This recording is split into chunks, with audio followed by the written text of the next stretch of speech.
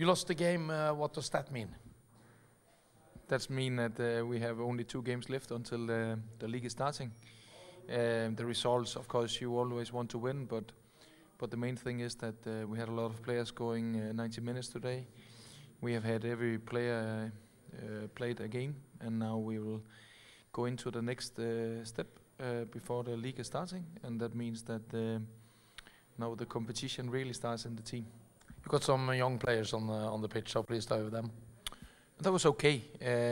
I think it looks okay on the ball, but in some aspects I also think we look like a youth team.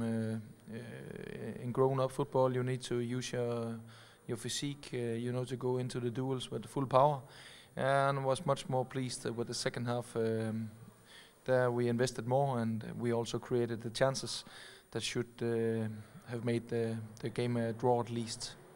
You also invested in this transfer window. How pleased are you that you managed to sign Martin Pusic?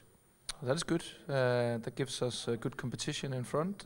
We have good strikers there, and with Martin we get a new one, and already now we are the most scoring goal in Denmark, team in Denmark, and we have been that for almost 1.5 years, but now we got not so vulnerable if, for example, Morten Duncan could go and be injured. So from that perspective, I'm satisfied with the signing of Martin. And you also managed, or you decided to keep your players. There was some offers for some of the players, but you managed to keep them. Yeah, and that's good. The transfer window was good for Midtjylland. We are ahead of the league, and we have a strong squad. So now we're looking forward to start the competition and go away from these training games. We want the pulse, and we want to have something to play for, and then I know we'll improve and take a step up.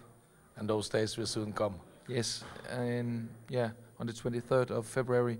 So that's soon, 20 days, I think. So that's good. Thank you. You're welcome.